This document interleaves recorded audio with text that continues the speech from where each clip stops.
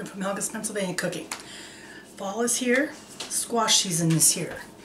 Today I'm going to show you two easy ways, delicious yummy ways to make spaghetti squash. I love this. If you are on a low carb diet, this is a great way to go. I love it whether you're on a low carb diet or not, it's just really good. But we're going to do this up two different ways. Let's get to it. Our ingredients are simple. Some olive oil, some garlic powder, minced garlic, garlic paste, garlic. I'm using the Tasty Bite or organic Indian Madras lentils. These are a little bit spicy, but they're delicious and they're super easy. Mozzarella cheese, Parm cheese, and some marinara sauce, and of course our spaghetti squash.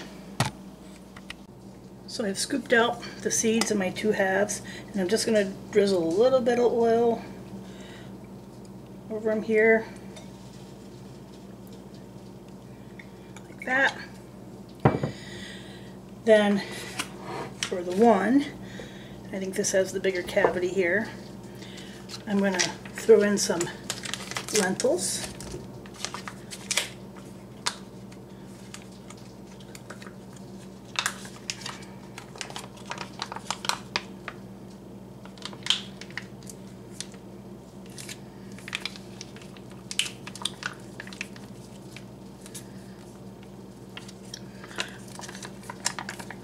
These are really tasty. I like making these a lot. Super healthy, if you care about those things.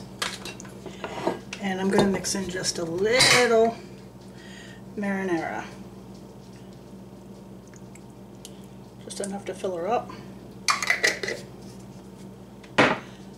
Stir this around a little bit in my squashy bowl.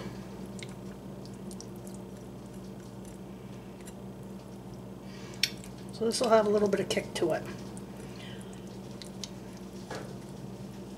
I get the lentil mixes from down there at Costco's. And then you put a little bit of Parm cheese on. Then I'm going to sprinkle with some mozzarella. Now the other one, I'm going to actually put in some butter, a couple pats, like that, and sprinkle with some garlic, like that, and sprinkle Parm cheese. If you like your pasta plain and buttery, this is the way to go for this one. My two stuffed spaghetti squash, and we're going to put them in the oven for about 45 minutes at 375. So my spaghetti squash is out of the oven. I'm going to turn these out into different bowls, mix them up, and then you know what time it is.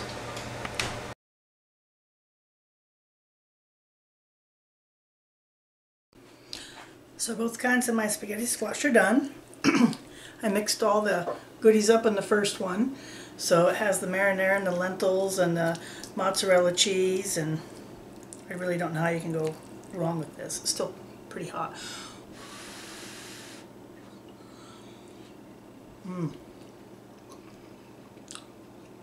Really good.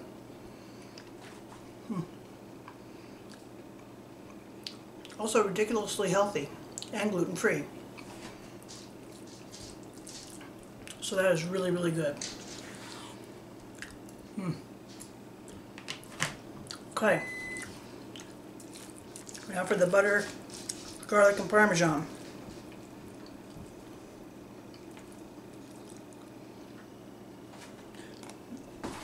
Nice and gold.